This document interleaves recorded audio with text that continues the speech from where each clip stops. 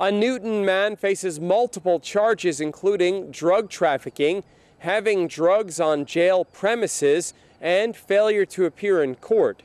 He was arrested over the weekend by authorities here in Catawba County and remained in jail as of earlier today.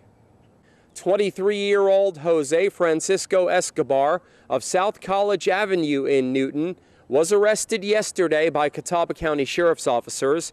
He's charged by the Sheriff's Office with trafficking opium or heroin, felony possession of controlled substance on prison or jail premises, breaking or entering, and failure to appear on account of felony probation violation.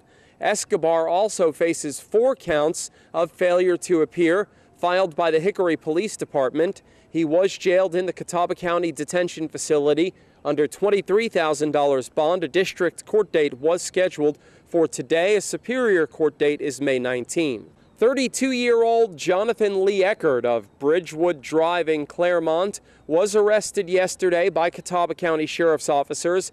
He was charged with larceny of a motor vehicle. Eckert was confined in the Catawba County Detention Facility under $7,000 bond. A district court appearance was scheduled for today. The next suspect is an out-of-state resident who was arrested over the weekend by authorities in Catawba County. He faces multiple charges, including a meth possession count. 32-year-old Darius Lamont Smith of Columbus, Ohio, was arrested Saturday by Newton police.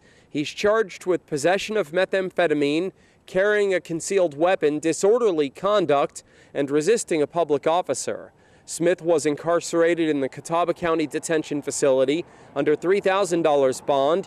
He remained in jail as of earlier today. A district court date was scheduled for today. 32-year-old Benjamin Lee Cruz of 1st Street Northwest in Hickory was arrested Saturday by Hickory police officers. He's charged with felony larceny of a motor vehicle. Cruz was jailed in the Catawba County Detention Facility under $2,800 bond.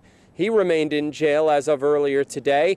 A district court appearance was scheduled for today in Newton.